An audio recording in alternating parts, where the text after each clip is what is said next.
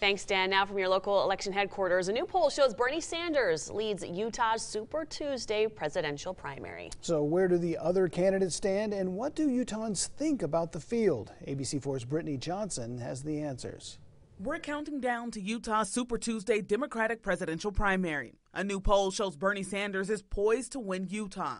28% say they're casting ballots for Sanders, followed by 19% for Mike Bloomberg, 18% for Pete Buttigieg, and 15% for Elizabeth Warren. Former Vice President Joe Biden and Amy Klobuchar round out the bottom of the Hinckley Institute Deseret News poll. Utahns are reacting to the news of Sanders being the frontrunner in the Beehive State. With me being a Utah native, I feel like there's slowly been a shift.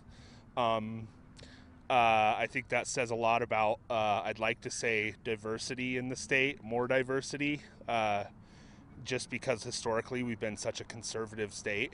Terry Eklund believes Sanders will move the country in the right direction. Particularly admire his views on healthcare. I grew up on a nationalized healthcare in England, and it's a very good system, and I think everybody in the country deserves it.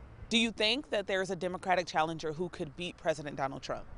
No, I really don't.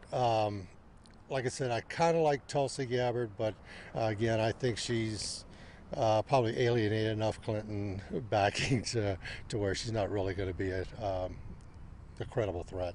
This Salt Lake County voter did not want to be identified, but classifies herself as independent. As much as I don't like to say it, I kind of think Trump is going to win, and out of my worst case scenario, I think I'd rather that. I hate to say it because I don't like him, but I really genuinely don't care for Bernie, especially in his kind of socialistic views of things. Bernie Sanders is scheduled to hold a rally on Monday. His wife is currently in the state for several events. Details are on our website, abc4.com.